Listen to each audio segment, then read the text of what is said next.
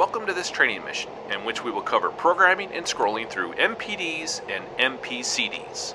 Please wait for everything to load properly. A very handy feature of the Strike Eagle is the ability to program all of the displays, which will allow you to switch through them with a flick of a finger, literally. On top of that, you can set them up specifically for each master mode, but we'll cover that in a different lesson. Let's say we want to have navigation-related data on the left MPD. Go ahead and press push button 11 to access the menu 1 page. To program the displays, you have to box the program legend above push button 6. Press it now. With program boxed, you can choose 3 displays across all 3 menus and set them up in any order you like. Except, since I'm the instructor today, we're going to set them up the way I like. Anyway, to do so, simply press the push buttons next to the displays you want to program. Select HSI as your first screen with push button 3.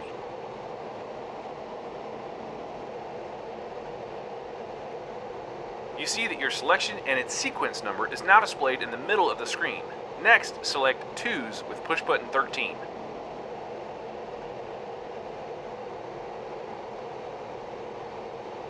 Third, press ADI with push button 1.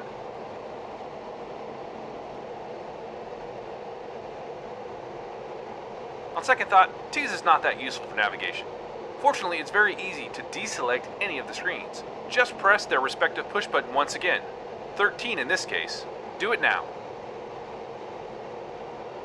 2s disappeared from the list. Note that ADI did not move up. You just have a free slot number 2. Let's fill it with Tactical Situation Display. Push button 5.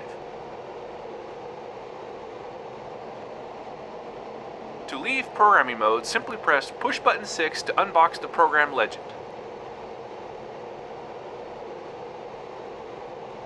Good.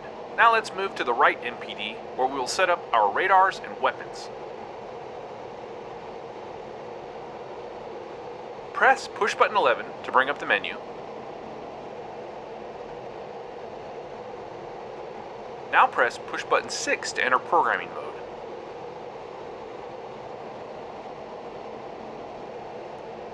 First select air-to-air radar with push button 15.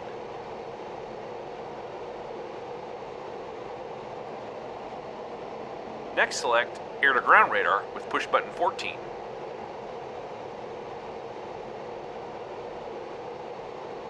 Third, I want you to add the air-to-ground delivery page, which is under menu 2.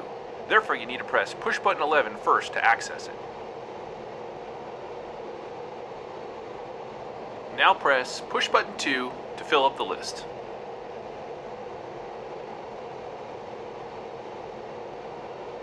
Good. Deselect program with push button 6.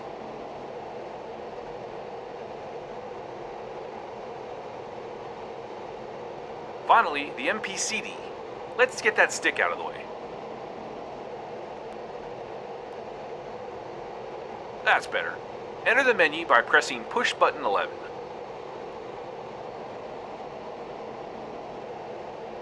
Now enable programming with push button 6.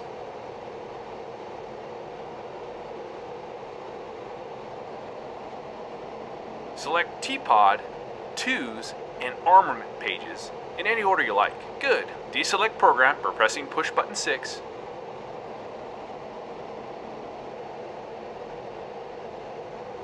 Now let's move on to the last part of this lesson, where we talk about scrolling through programmed displays.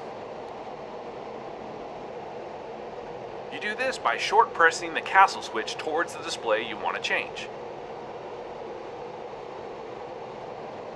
For the left MPD, each actuation of the castle switch left will move you through your program displays in sequence from 1 to 3 and then back to 1. Try it now.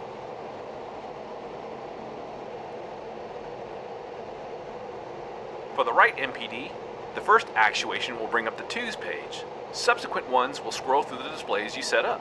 Note that if there's a pause longer than 5 seconds between presses, the next one will bring up the 2s page again. For the MPCD, The first actuation of the castle switch down will bring up the ADI page. Then things will work just like the right MPD.